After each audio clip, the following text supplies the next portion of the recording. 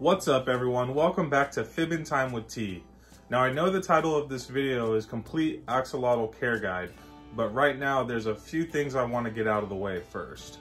First, I want to say a huge thank you to everybody who subscribed to my channel and watched my video. It means a lot to me. I've been wanting to start this YouTube channel for well over a year now. Second, I just want to say that I am not an expert on axolotls. Actually, 6 months ago, I didn't even know that they existed. I actually acquired my first axolotl Bali. I acquired him through my cousin. She was going out of town and she had 3 axolotls that she needed someone to care for while she was gone. When she came back to town, she told me that I could pick which one I wanted to keep. I decided on Bali. Soon after, I decided that this is one of the coolest animals I've ever owned. Anyways, I don't want to bore you guys with my backstory. Let's get straight into this video. First, we're going to start off with a couple facts about axolotls. What are they? Where do they come from? Ella decided she wanted to join me in this video, but anyways, an axolotl is a salamander that essentially never leaves its larval state, meaning that it's essentially a tadpole for its entire life. And they actually reach sexual maturity in this state of its larval form, allowing it to breed in this form. Axolotls are most closely related to the tiger salamander. Their scientific name is Ambystoma mexicana. Axolotls can grow up to about 12 inches, and they can also live up to about 15 years. Axolotls in the wild are actually only found in one lake in the entire world, and it's located in current-day Mexico City. I'm gonna butcher the name of this lake, so I have it written down over here. It is Lake Xochimilco. Axolotls today are actually considered functionally extinct. This is largely due to human activity within the city. There's also a couple other reasons, like invasive species being added to the lake, such as tilapia, which tilapia will eat the young axolotls and it'll also eat their eggs and make the axolotls compete for food. Pollution from the city also plays a huge role. The number of axolotls today are largely in the pet trade. This is also due to the fact that axolotls can lay huge clutches of eggs, sometimes up to 1,000 eggs. Axolotls are largely used in science because axolotls have the ability to regenerate almost every part of their body, even parts of their brain. Back in the 90s, I believe, there was a gene that was introduced to axolotls in the science field called GFP, that stands for green fluorescent protein. This was introduced to the axolotls to help scientists study the regeneration of limbs. This gene allows them to glow under a black or blue light. They actually got the gene from jellyfish. Now, while axolotls are cool and cute and all that, they're also well known for making a huge mess. They love to eat and they love to poop. Now, axolotls actually have like little, almost human-like looking poops, which makes it really easy to suck them out with a turkey baster like this. Obviously, I suggest having a designated turkey baster. I keep it in this little cup right here, just so nobody gets confused. Now, to help maintain water quality and keep the nitrate levels low in your aquarium, I suggest a 15 to 30% water change every 1 to 2 weeks. I like to pick a day and just stick to that routine. So I do mine every Thursday.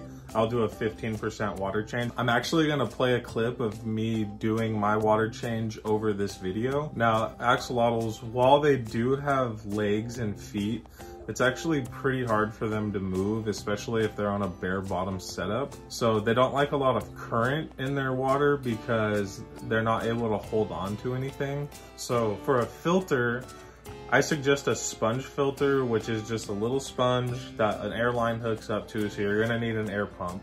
It adds bubbles coming out of the top, which helps keep oxygen in the water. And it also adds just the right amount of surface irritation to keep your axolotl happy and healthy. Your axolotls do need some sort of hide in their tank, probably a few of them, as they do like to hide sometimes. They will come out. They also will appreciate some nice, fluffy, fake plants without any sharp edges, as their skin is very permeable and they will get cut by anything that's sharp in the tank. They kind of like to sit there and hold on with one foot and kind of just float in midair. Now we're going to talk about substrate. If you want to keep your axolotl on substrate, that's fine. But you need to make sure that it is a very, very, very fine sand, as your axolotl will try to eat anything it can fit in its mouth. So if it eats the substrate, it needs to be able to pass the substrate. Otherwise, you're probably gonna have a dead axolotl. I personally like using a bare bottom substrate. I used to use sand.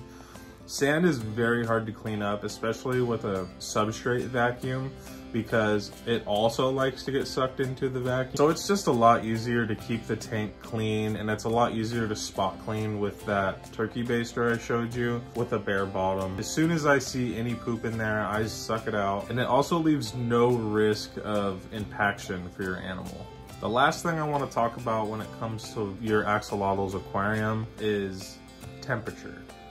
Axolotls do best in water that is 60 to 68 degrees Fahrenheit. Anything over 70 degrees will quickly be fatal to your axolotl. If your house is too warm and your water is too warm, you can achieve a lower water temperature with an aquarium fan. They're pretty expensive. It's actually called an aquarium chiller. A lot of people will just use a screen top like I do, and they'll just buy a little fan and set it on top, and that's a lot cheaper method. Some people will even freeze water bottles and just float them in their water just to get the temps down if it's a really hot day. Now, when it comes to feeding your axolotl, young axolotls under 3 inches will do well on brine shrimp, frozen, thawed bloodworms, and live blackworms. Larger axolotls will do well on earthworms. My axolotls are kind of in an in-between stage with their size, so I feed them earthworms, but I cut them into pieces, and I'm feeding them with tongs right now. I will actually play a clip of this so you guys can see that.